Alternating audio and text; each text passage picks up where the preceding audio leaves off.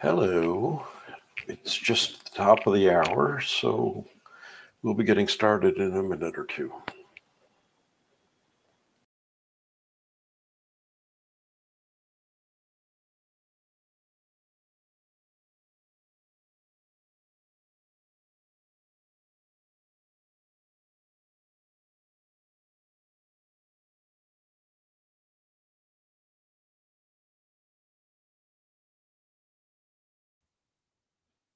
Russ, you may not have heard, but I uploaded a new deck that doesn't have 2 slides per page. So if either you want to do that or I can present so that people can actually read the slides.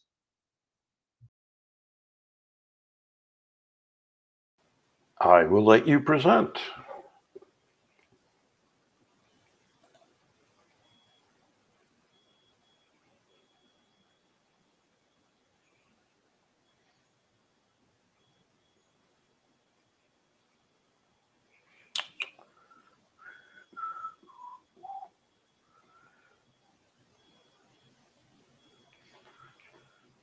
Where do I give you permission?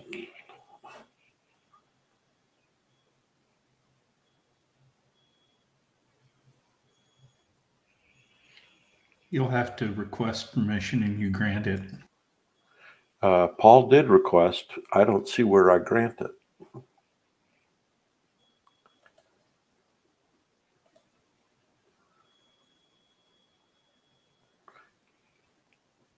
Although the request went away. I gave it to him. Okay.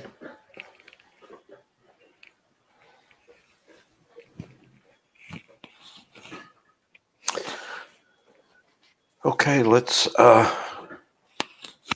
go ahead and get started. It looks like the recording is happening.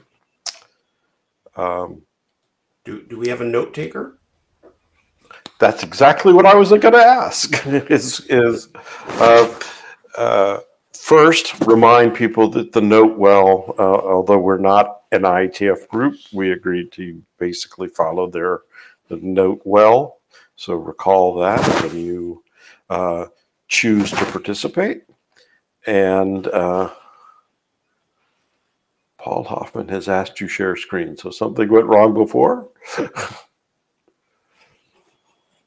A screen is being shared.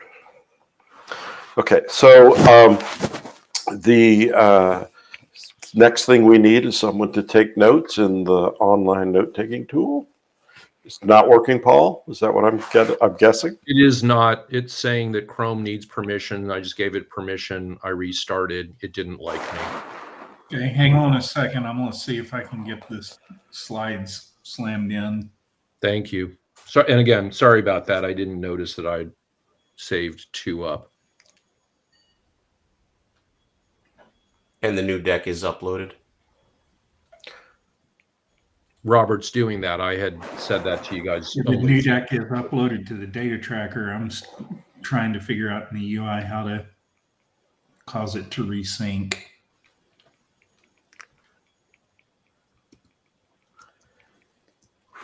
I think you have to go to tools, right? I got it. Okay. That's where it is, right? Yep. Okay. Thank you, Robert. So, okay, so we still need a note taker.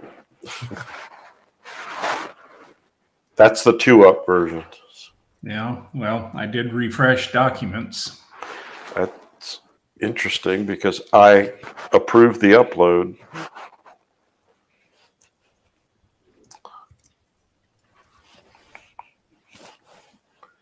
So we still need a note taker. Is someone willing to do that in Etherpad, please? Yeah, and we can just do the 2-up version if it's not working.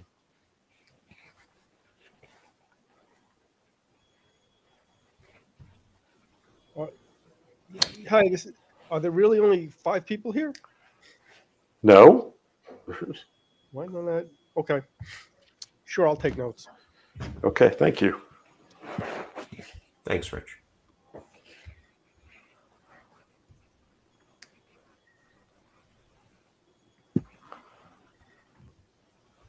Looks like we get the 2-up version. Yeah, let's do that, because we've already used 5 minutes.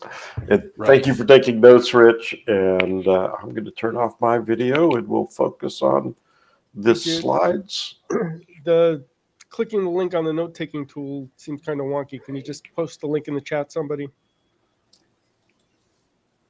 Yeah, I'll go find it.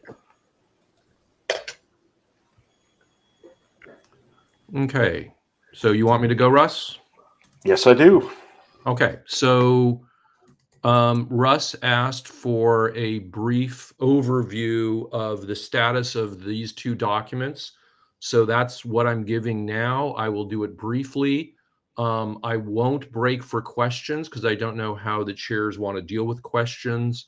But also I just want to go over what we've done. And again, my apologies for the small text on the screen. My fault completely. So we're going to be talking about 2 different documents, RFC 7990 updates and RFC 7997 BIS. 7990 updates are, 7990 is sort of the way that the new way that we do things is put together.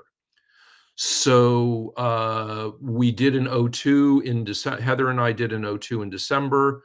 We've made a couple of changes already based on the list discussion.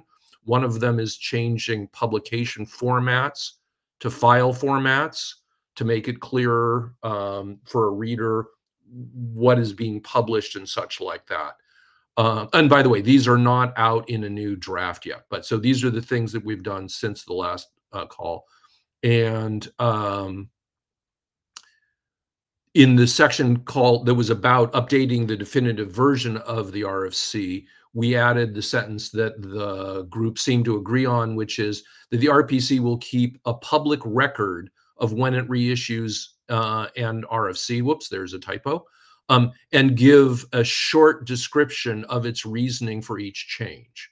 So that is sort of the compromise between it's going to be a list, you have to go find it and such like that. People might want to work on that a bit more. Next slide, Robert.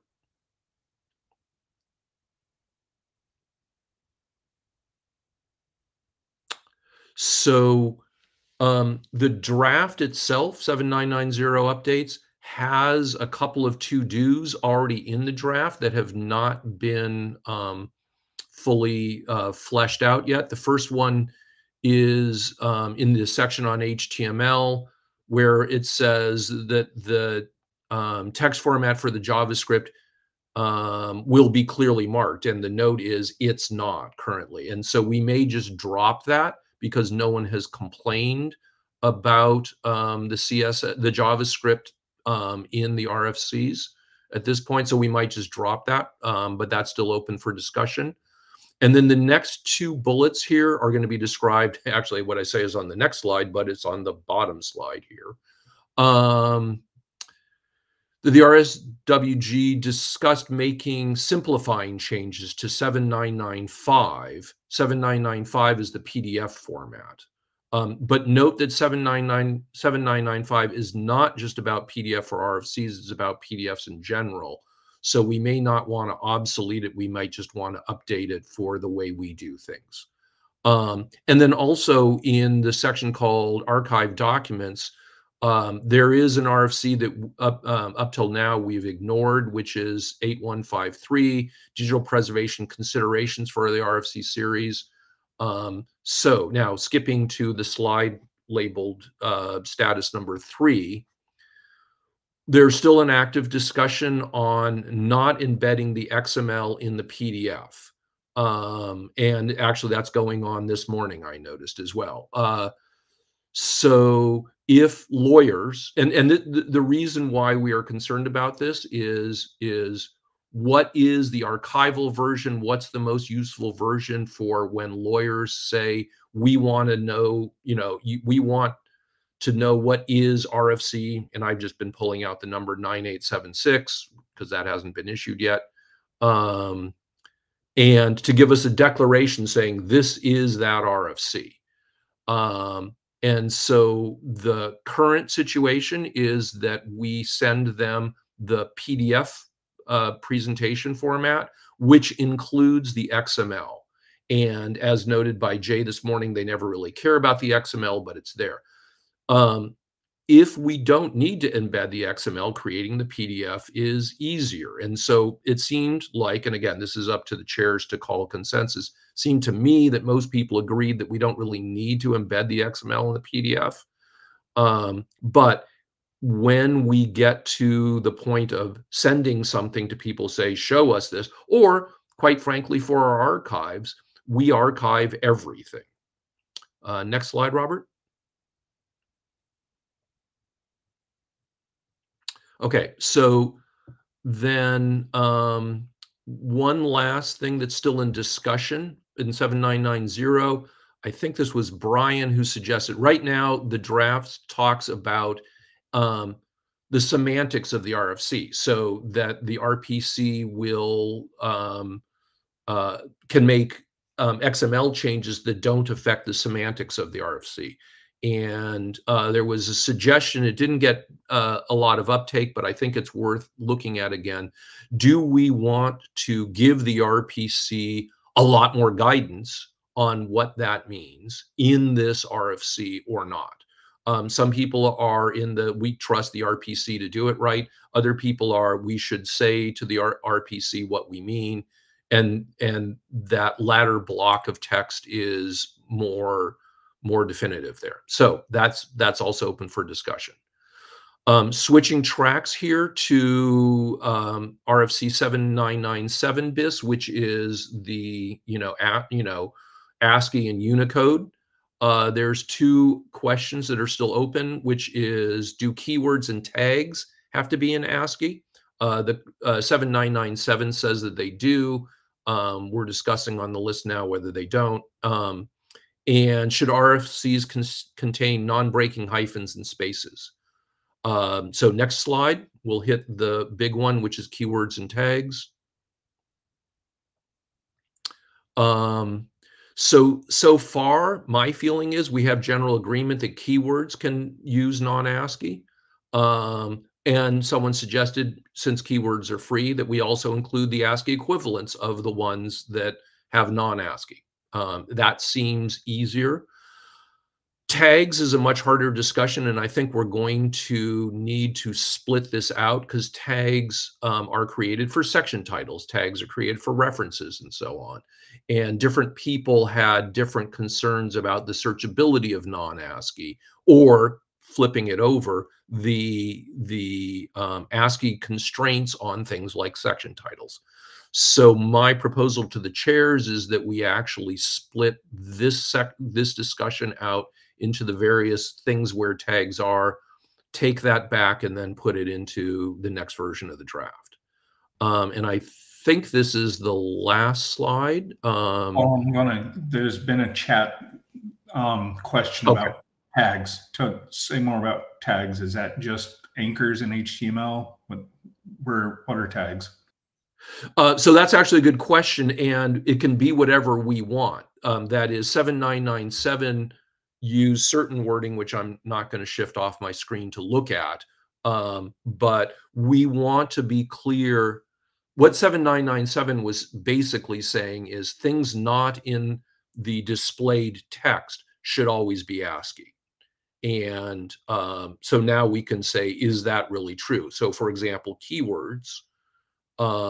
It seems like there was agreement so far on the list that keywords can be non-ASCII. Let's look at all of the other things. And the other things might be anchors. The other things might be the reference tags, the stuff that we always put in square brackets and such.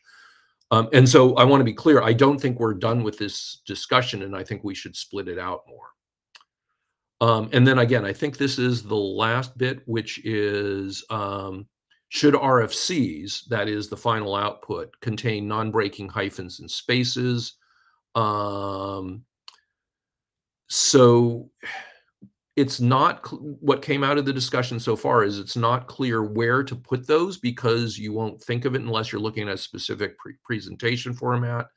And what we do know is that documents that have non-breaking hyphens and spaces especially in important terms, which is where you often put them because you want to make sure the term all appears on one line. Searching for that term with a space instead of a non-breaking space, or a hyphen instead of a non-breaking hyphen, might fail. So maybe we keep using them, but more sparingly was one of the suggestions. Someone suggested a no BR tag to help the renderers. So this is also unclear. Okay, so I think that was it. I think the last slide was let's discuss stuff. And so that's it. So I will turn this back over to the chairs for them to figure out how they want to move forwards. So I think we'd like to work through each of those open issues first, and let's just do them in the order they're on the slide. Robert, could you put that slide back?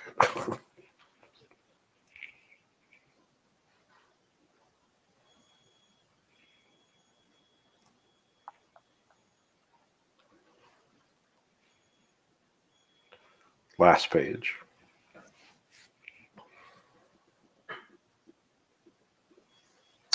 So let's start with do we want to keep all keywords and tags in ASCII? Let's start there. Who wants to advocate for one of the positions? Paul?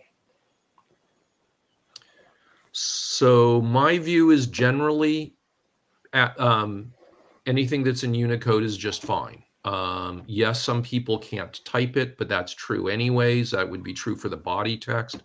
So my general view is that anything in the document, whether it's visible or not, should be spelled correctly, as it were. Tags Robert? or just keywords. No, I okay. said everything. I meant everything. You meant everything. Okay. Now, I just wanted to get that. Robert? The text would provide guidance for having the content of these things actually being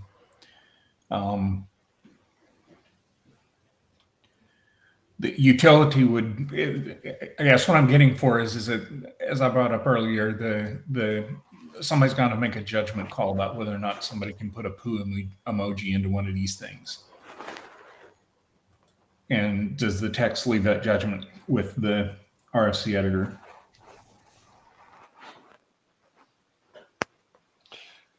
Karsten? I just had an interesting case where we used a character that is usually rendered in color. And we are trying to avoid color in RFCs. So the RPC made us change to monochrome, to a character with a typically monochrome rendition.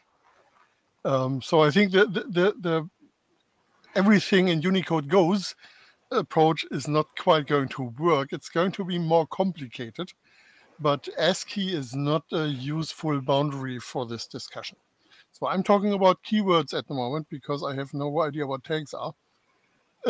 So if we are talking about keywords, this is the search interface we give the bibliography people, and that of course cannot be limited to ASCII. There's absolutely no reason. John? Yeah, I'll try to say briefly what I said in the note of the list. I'm concerned that as soon as we say anything in Unicode is okay, that the comments which were made earlier about non-breaking spaces and hyphens and searching becomes a tiny, tiny piece of the issues. We end up with things that you can't find because the user types them in a different way, and then they're stored, and that turns into normalization problems. There are right to left problems and left to right problems, and things which don't normalize, and all kinds of things that I don't have any objection to are allowing, as long as we carefully think them out and document the implications. I think, as I said in the email note, we're a little bit too prone to think about this in terms of what, for lack of a better term, and the hope that it won't offend anyone, is decorated Roman script or Roman script, Latin script with decorations, and we don't, in our examples, tend to think about right to left scripts, scripts which don't have word delimiters in them, in visible word delimiters in them, and all kinds of other things which are interesting and important to those native language, important and native to those languages and writing systems, but can get to be very, very complicated, both in terms of the reader and somebody doing searching, and for that matter, in terms of proper handling by the RPC, because as far as I know, their skill set, their required skill set for participants doesn't include knowing how to deal with all this stuff. So a question, John. You said earlier that many things are okay with you if, quote, we document them. So the we in the current example is the RSWG, which writes policy documents. Are you suggesting a policy document that the RSWG writes, or are you suggesting some sort of usage document that the RPC, with maybe the assistance of other people, write? I am suggesting a policy document which the RSWG writes, which specifies what is permitted and what is not permitted, and more important, how to handle various things that might be permitted but would cause edge cases.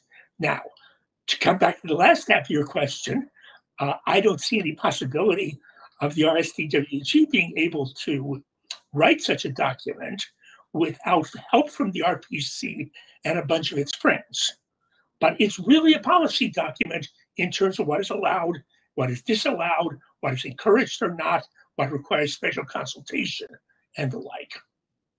A follow-up, because there is a difference, it seems to me, between, a policy document which has warnings about using certain kinds of constructs, about what kinds of constructs are reasonable, what kind of constructs are not, versus a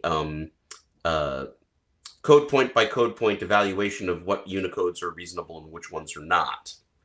Are you suggesting the former or the latter?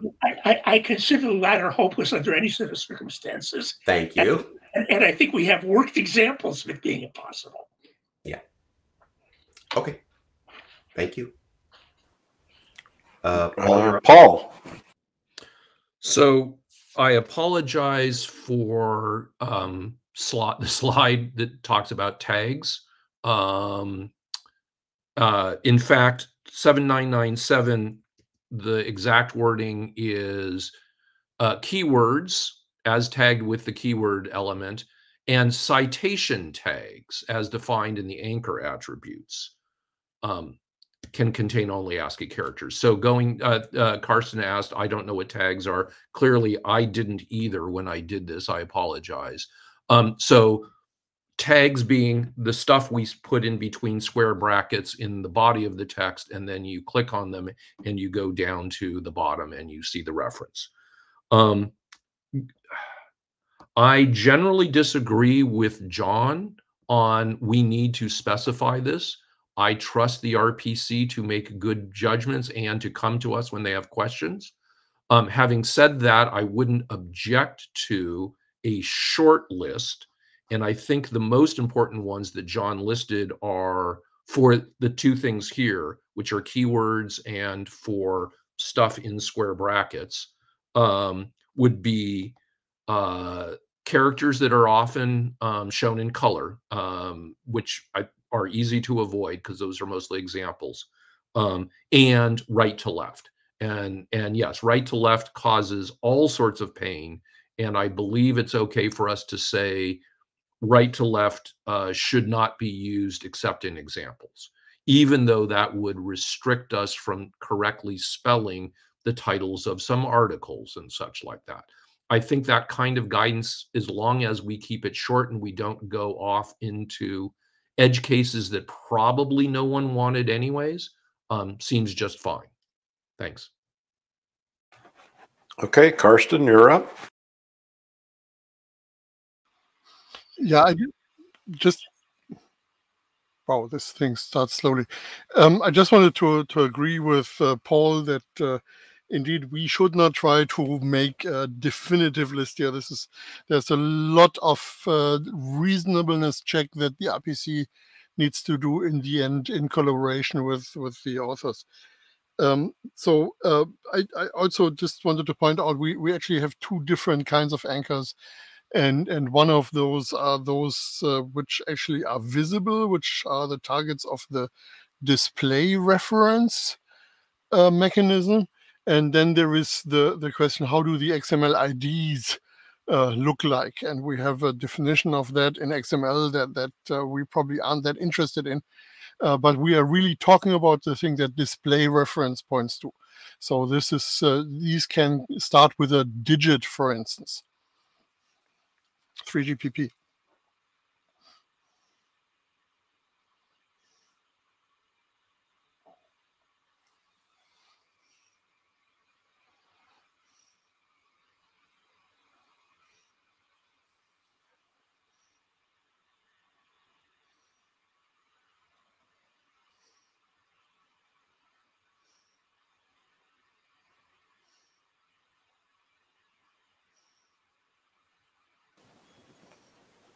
Alexis, you're in the queue. It's your turn.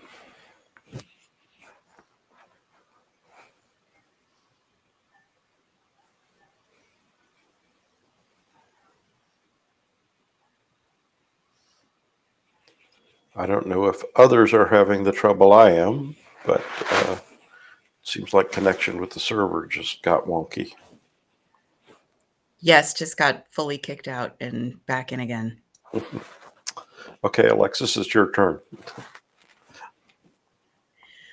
I wanted to echo what I believe Karsten already said in the chat and what Paul just said. Over specifying exactly what has to happen or what can't happen in here seems like a recipe for causing ourselves problems down the line, and I would discourage us from being overly specific. I do think that it is useful to have examples where we think it is likely okay, like if we're trying to make sure that we're spelling people's proper names correctly or something like that. But I would leave it up to the RPC's discretion. They have a lot of people to talk to and ask questions about.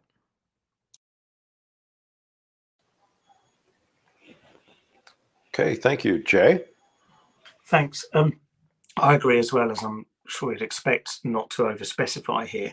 I do think that there is a implicit lack of agreement about what a keyword is and what it does, judging from some of the things that I've heard. I wonder if we need to just be tighter on the definition of what a keyword is and what it's used for, so that that actually is what drives the decision about what's acceptable and what's not acceptable. As I noted in the chat, we have the question of how this relates to the policy that the RFC series is only in English.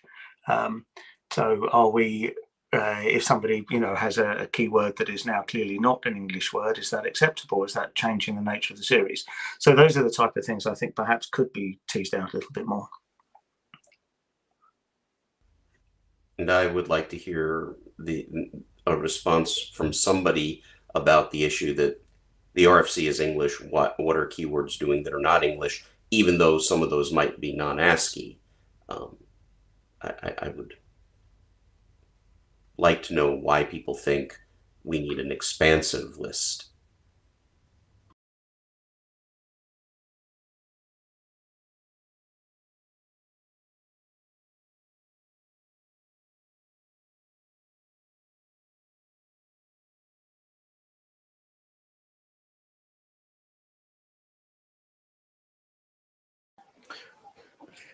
So I'm not hearing anyone take your bait.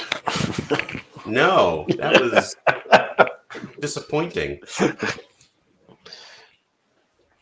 John, go ahead. Levine. I'll take your bait. I can think of some hypothetical situations where there are technical terms, like not so much in computing, but there's certainly places like in physics and chemistry. There's all sorts of technical terms which are German and have umlauts and sets and stuff like that, but that's kind of a stretch. I mean, my feeling is I basically align with the people that these documents are in English. The keywords should be in English, and if we want to talk about other languages, that's a much bigger debate to have some other time.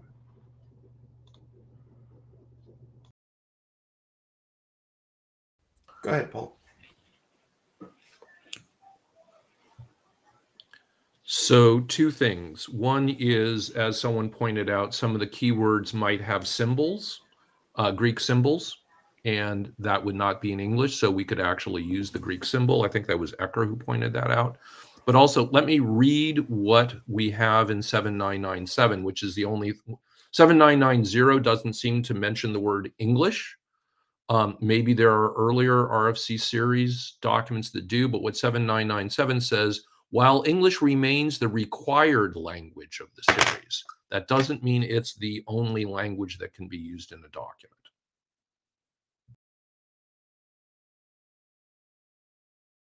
And sorry, I missed John in the queue, unless there was some hopping around I didn't see. First of all, I have far fewer problems with keywords than with tags. But I think here, if we can avoid anything in Unicode or anything in any language and write some policy level rules, which makes sense, then it's probably okay. And mathematical writing keywords that use some Greek, probably okay. Expressions in Mongolian or some dialects that use Arabic script, maybe not okay. But I think we need to think about the reasons why someone would want to do this, and then work backwards to the rules, rather than saying, well, all Unicode and the RPC should decide. This is an area where I trust the RPC, but I think in part to protect them, it'd be good to have some high-level, policy-level guidance if we're going to do this at all.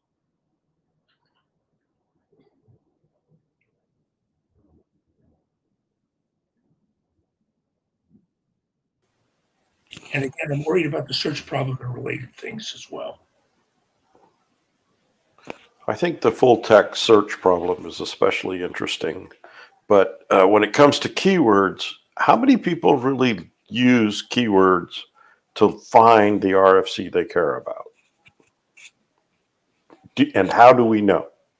Russ, we don't know, but I note that if one goes to a general purpose search engine and asks, where does the IETF describe foo, that those search engines seem to be looking for foo keywords.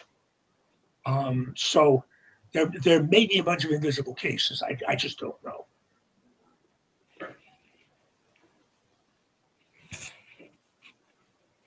I know I don't spend a lot of time as an RFC author thinking about what the right keywords are, you know, beyond the very top level, things that might appear in the abstract, right? And one of the interesting questions might be to ask the RPC whether part of their agenda is to try to tease out good keywords from the authors.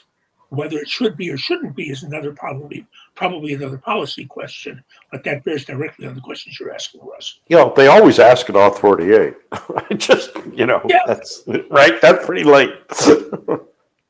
One of them appears to be in the queue. Gene. Yes, about keywords.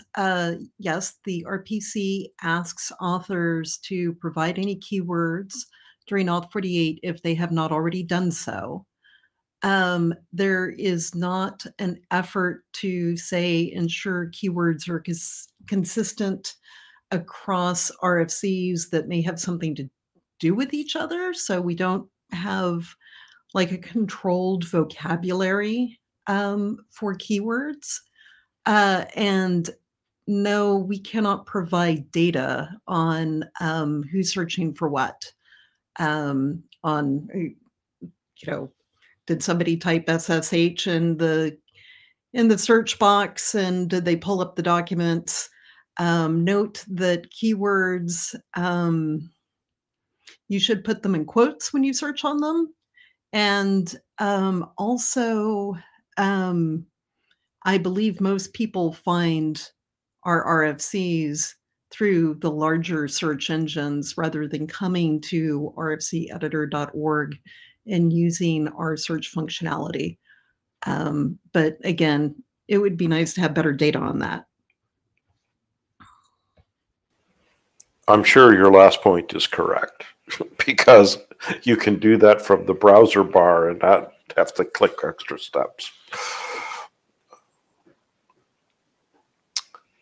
Okay, I think we could summarize that people would prefer that keywords be in English, which is not to say that they need to be ASCII, and that we need to have a better definition of tags, which Paul helped us with getting to, and that we want a very, very high level statements here and leave the details to the RPC. Does anyone disagree with that summary?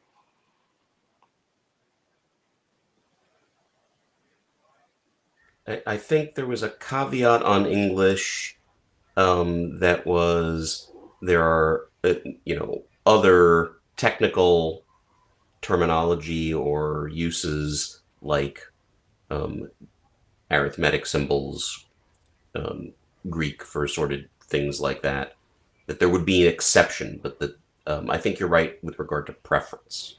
Yes, okay. That's where I was going, and I think you're right. And that's where the judgment part comes in.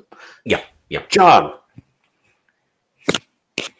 I think you and Pete just said about what I was going to say. I think you want to allow the RPC to allow exceptions, but the language should be normally ASCII. Normally English. You said language. Okay. One's a character set. Right. Fair enough. Okay. Hey, we got through a slide, and I think we got some basic agreement. Non-breaking hyphens and spaces. I think we need to walk through that one and see if there's any policy level consensus. Karsten.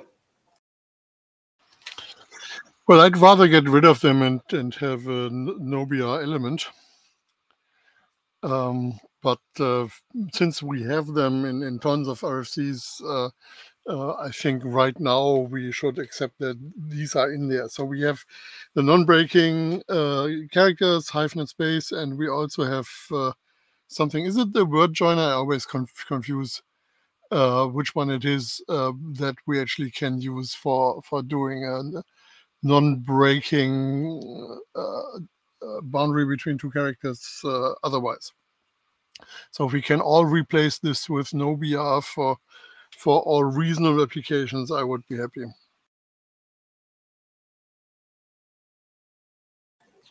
Go ahead, Paul. I would like to see us not using them at all. I believe again, I think that they're mostly used in important terms, and therefore that reduces the searchability. I think that especially with the hyphens, a break across the end of the line, most readers understand that may or may not be something important. I think that going back to the principle of who's the RFC for, it's really for people develop, like the primary group, the first group is people who are developing applications using our protocols and such, are best served by the greatest searchability and the greatest ability to copy and paste in a sensible fashion. And that means just don't use them.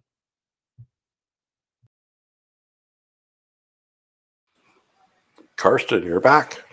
Yeah, so Nobia has the advantage that it doesn't break copy and paste. So it would be a real benefit. why are people using non-breaking spaces and non-breaking hyphens?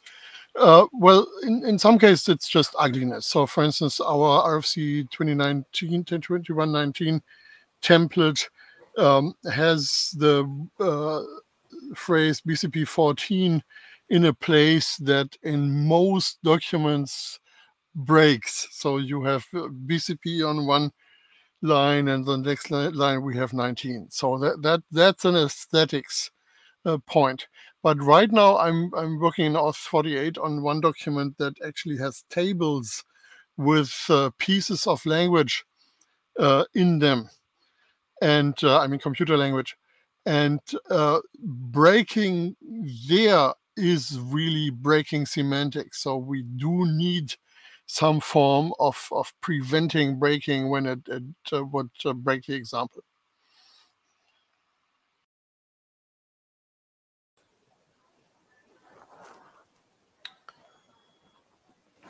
So I am not seeing anybody else who wants to share a view.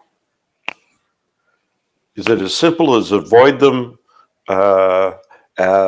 wherever possible and define the no break for the XML? And now, of course, 3 people jumped in the queue. Go ahead, John. I despite my often repeated objections to writing formatting into the XML, I'm having visions of an alternative to these 2 pieces of Unicode being marking up don't break don't break this element, followed by whatever text isn't supposed to be broken, followed by a close don't break this element. One could do that. Whether it's the right thing to do or not, I don't know, but it would address some of the things that have been said, which is that sometimes keeping these things together is substantively and semantically important. And if special Unicode character tricks are the wrong answer to that, then that would be a different solution. Okay, Jean? I just wanted to say that the RPC does not add these unless we have to. I gave examples on list about trying to get a table in the text output to fall within the limits of how big a table can be. And we try hard not to use these XML entities. So we will work to try different formatting tricks before resorting to these entities. And for instance, also, let's say there is a hyphenated term, technical term in the RFC. We don't add, say, non-breaking hyphen for that term throughout the document. It might only go in that one table instance, or if the table is messing with it, because sometimes also table formatting can break things in unfortunate ways. But so the RPC tries not to use these entities, but only as a last resort. And also the BCP 14 boilerplate text. Unfortunately, if the non-breaking space is not used, then BCP 14 is broken in the boilerplate text. So crosses 2 lines. But wanted to ask, so what's it mean if we decide we don't support this going forward? Or what can we use for some of these instances? Paul? So I'm convinced by what Jean and Carson just said about tables. I tend not to have tables in my document, so I wasn't thinking of those.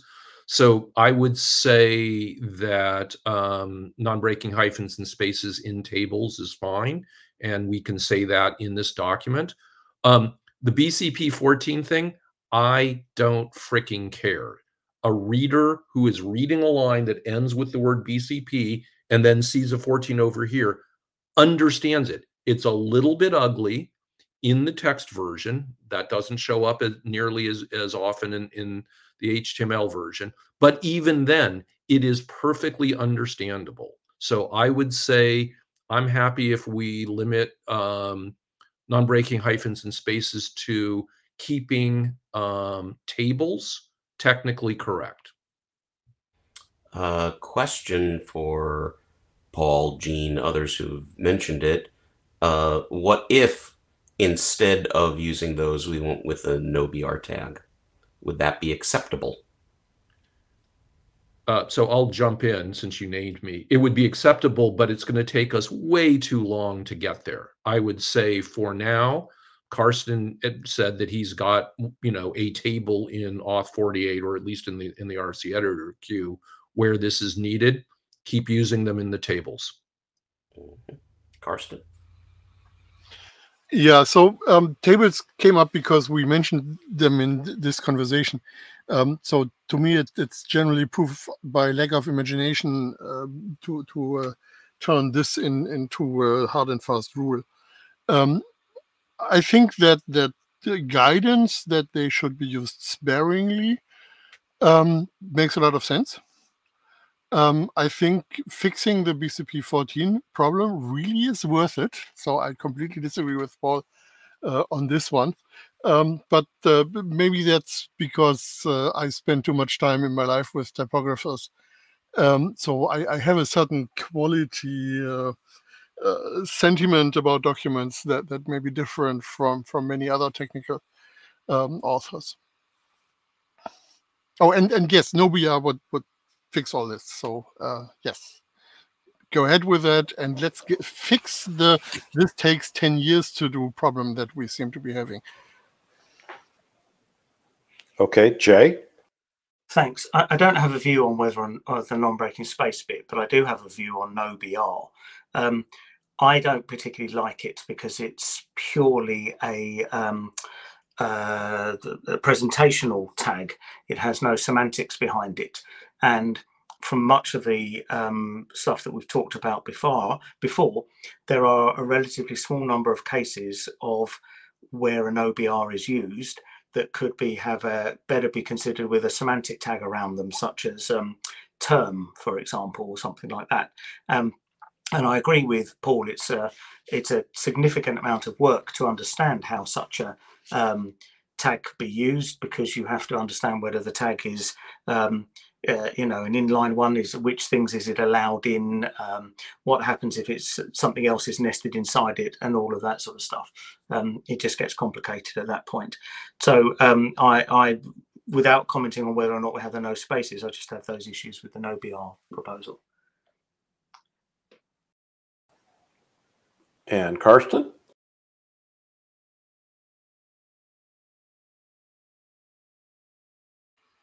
Sorry, forgot to take myself out of the queue, but now that I'm in there, I think we have had the discussion about semantic tags for a little bit more than 40 years, and I enjoyed much of it.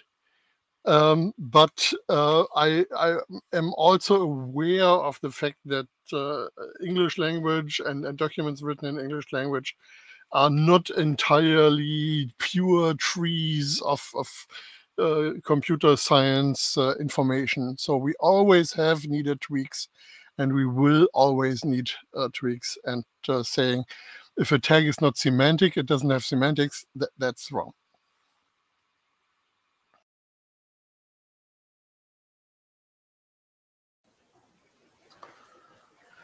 Okay, so I think everybody agrees we should avoid them when we can, but there's cases where we will need to continue to use non-breaking hyphens and spaces in the near term, and that we need to take to the list whether no BR is a better long-term answer. Is that correct? This is Paul quickly. I don't think it's correct since we don't have 7991 open at the moment, the last bit. I see. Okay. That goes back to Karsten's point about when we find a problem, how long it takes to fix it. But Karsten says open 7991. Okay. So if I omit the last part and say that we need to keep the non-breaking hyphens and spaces to deal with the especially tables, but we want to use them as sparingly as possible because of the hindrance they impose on searching.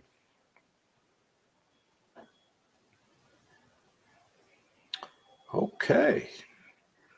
Well, we're down to 10 minutes, so I'm not sure we should open a new subject at this stage.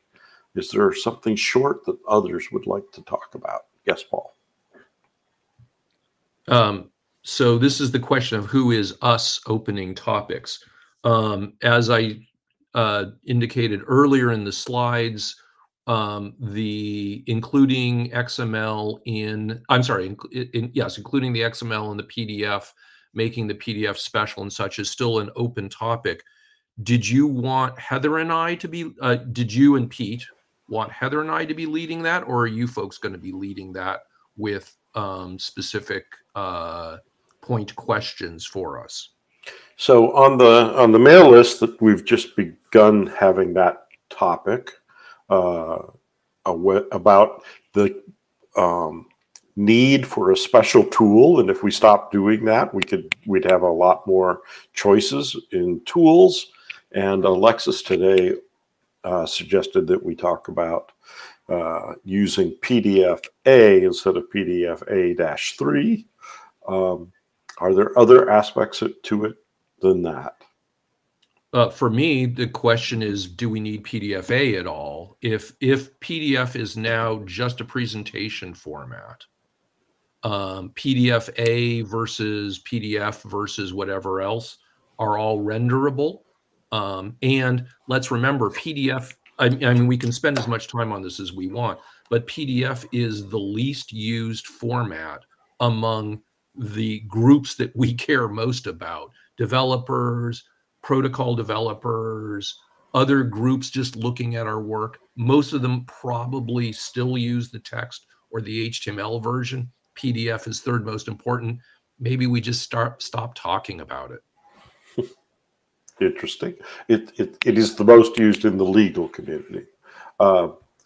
Elliot. Hi, everyone. This is just a question for the chairs, really, which is, do you guys want to proffer another interim between now and the IETF meeting? Yeah, we haven't talked about it yet. It might be useful, and might choose a different time zone to get a few more people involved. Yeah, it's very clear that at least two people who wanted to be here couldn't be here because of the trying to find a place that worked Europe and California. Whereas it's very clear that we eliminated the people who live in the Eurasia area. So anyway, Alexis. I just wanted to say, I actually agree that we could remove PDF-A specifically. I think that's fine. It's as long as we're saying, whichever one the RPC currently wants, or the currently used one, or whatever. I trust this community not to do something ridiculous with the PDF. On the legal stuff, I think it's perfectly acceptable to tell a lawyer, here's the definitive version of the RPC in XML. For your convenience, we have also given you the PDF to read, but the XML is always the source of truth. Thank you very much. Goodbye. So it just seems like we're causing ourselves problems by embedding the XML that we don't need to have. Personal agreement with that. Jay, go ahead. Thanks. The question of what we give lawyers, I don't think should hold up what appears otherwise to be very strong agreement that we stop embedding. I personally don't think there's any place for any mention of what we give the lawyers in this, but assuming there is, I think that's a separate conversation for us to have. And we should just go ahead with the removing XML because there's literally no disagreement about that. Paul. Thank you, Jay. I think now I didn't realize we were already on the same page on that. That's great. I will start a 7995 BIS document. That is not something that obsoletes it. I'm sorry, 7995 updates document that simply says RFCs, there will be a PDF output. Go look at 7990 BIS. So a super short document. If people want to grind about all of the other stuff that's in 7995, I do not want to be the author on that. So, Paul, is there a reason not to put that updates information into 7990 BIS and have it update 7995? Yes, because we keep getting people saying, well, I read this RFC and it doesn't seem to be updated, because we don't have a way for people easily looking at an RFC to know it has been updated. So something that updates it even minorly, even in a page or two, will appear to them much better. Okay. It's an unfortunate part of our world. Miria has tried to work on this. I've tried to work on this. I don't want to work on it for another year or two, because in between what we're doing now and that discussion is the errata discussion. Yep, got it. Yep. Okay, no, appreciate it. Okay, so I think we actually reached consensus of the people here that stop embedding is the right answer, and it doesn't have to be A or A3. And yeah, I think there's still some discussion, at least in the chat room, about whether recommendations for A are a good thing or not. But certainly the embedding, I think we're zeroing in. So I think we should post that to the list as, if you have objections, if you have comments on this. Yes, I'm hoping we could say the people on the call came to these decisions. If you disagree, please speak now. Right. All right. Well, given that we're down to 3 minutes, I want to thank everybody. I think this was a very productive call. And yes, Elliot, we'll try and schedule one before Brisbane. Maybe not as, maybe in a different time zone, centered time zone anyway. We'll do a doodle. Thank you all. All right. Thank you so much. Thank you, Rich, for typing away in the room. I was watching. It was well done. Thank you, Rich.